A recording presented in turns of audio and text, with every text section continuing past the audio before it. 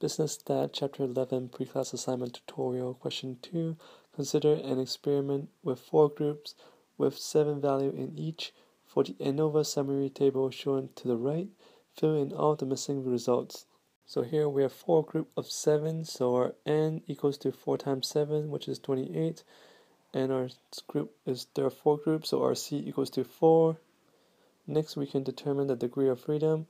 For the among group, the formula is C minus 1. So we have 4 minus 1, which equals to 3. For the within group, the formula for degree of freedom is N minus C. So we have 28 minus 4, which equals to 24.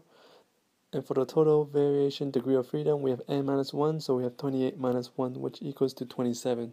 Afterward, we can find the mean square variance and the sum of square variance.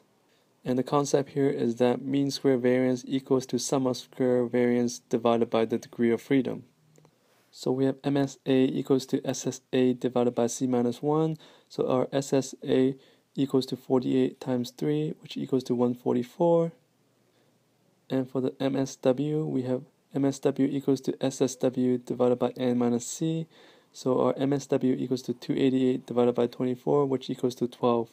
Afterward, we can find the SST, which equals to SSA plus SSW. So we have 144 plus 288, which equals to 432. And for the F statistic, we have the formula for that is MSA divided by MSW. We have 48 divided by 12, so we have F statistic equals to 4.